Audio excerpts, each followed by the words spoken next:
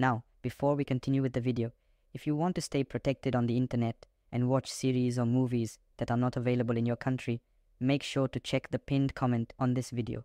Hi everyone, in this I'm gonna show you how to convert PDF to a Word document.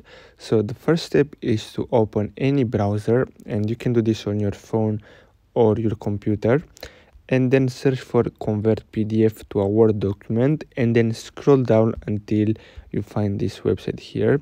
This one, I love PDF, and simply tap on it. And then what you'll have to do is simply tap on select PDF file, and then after you upload your PDF file, you'll have a download button, and basically that's it. So I hope you found this video helpful. Thanks for watching.